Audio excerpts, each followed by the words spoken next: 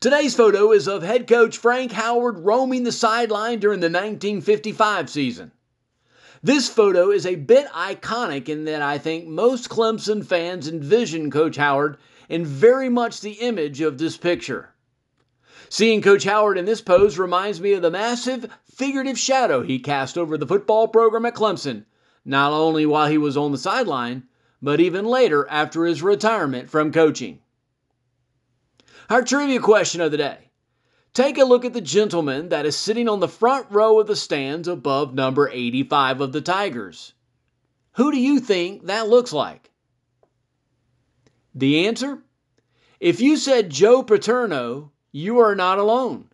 In 1955, Paterno was an assistant coach at Penn State, but I can't find any reason based on the two teams' schedules that would make me think Paterno was in Clemson scouting an opponent.